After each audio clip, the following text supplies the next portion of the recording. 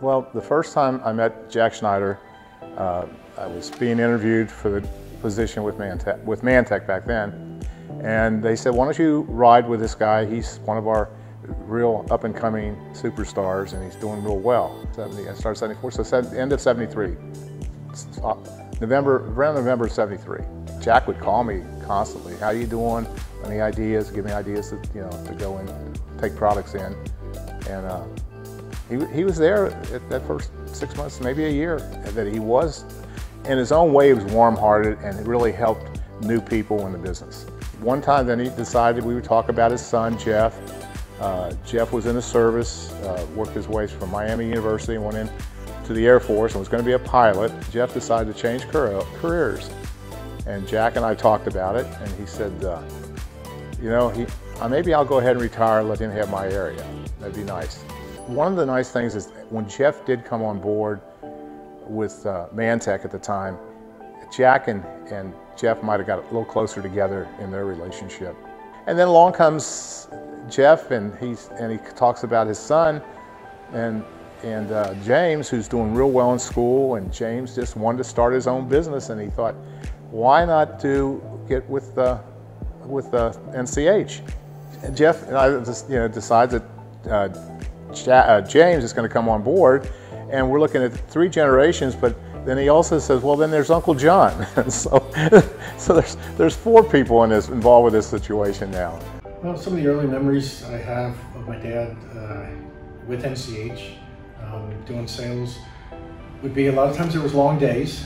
This was back in the 70s, and I knew he worked sometimes hours away from home, and it would be longer days, but he would always be excited when he had a good day, and it was always talked about how many orders he had. I think probably not much different from these days. It was always, if you can see 10 customers a day, you should be able to get 3 orders, and that's 15 a week and 16 a month, and that was always the goal, and he was pretty excited when he hit that goal. I also remember lots of paperwork, a little different than the way we have it now, but orders were called in the evening, so we'd spend time in the evening calling in orders, and he always had his office in the basement. I'd say one of the things that Dad liked the most about working for NCH, I guess one word would sum it up, and that's family.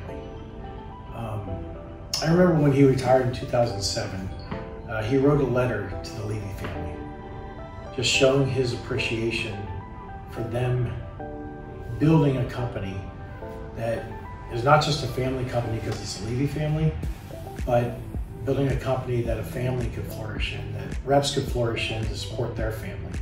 Around that same time, my father was looking at retiring from NCH. He had had some health issues and had kind of go into semi-retirement mode for a few years, and he was going to be looking at officially hanging up his hat, so to speak. And so he suggested I call one of his old friends and manager, John Brady, who was still in Cincinnati and was doing management and running his own territory. So I knew John was an old family friend, and I gave John a call, and we met for breakfast in Cincinnati one morning, and had a little conversation about, would this be a good fit for me? Would this be a good idea? And that was kind of the start of it all. What I found through the years is I was able to get what I was looking for, and why I left pharmaceutical sales is to really get that work-life balance where I could have dinner with the family every night. I could put the kids to bed every night. We could take those long weekends if we wanted to and go camping. I could try to teach James how to fish, even though I wasn't very good at it myself. I could coach his soccer games. And so it really was a good move.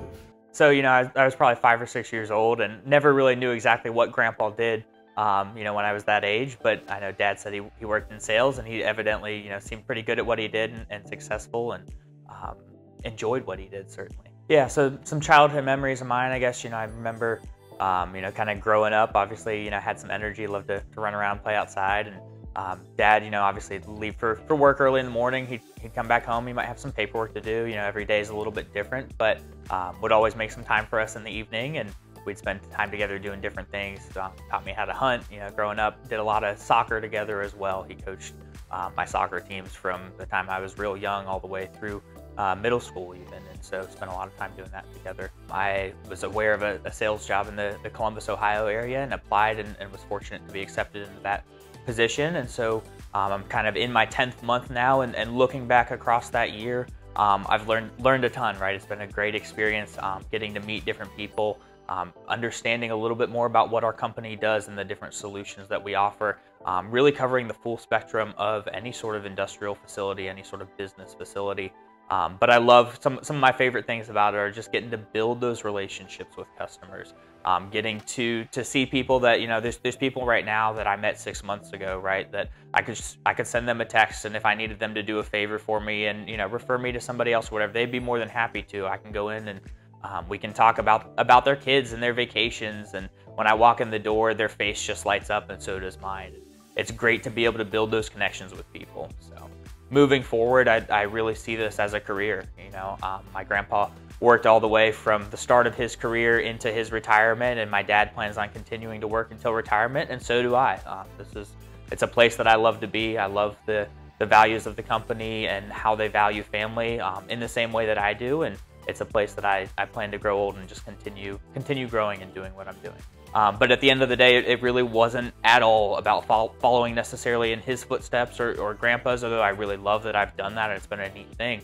But it was very much so I saw the values of the company. I saw everything in this position, what I wanted. And so it's been a blessing to be able to pursue that.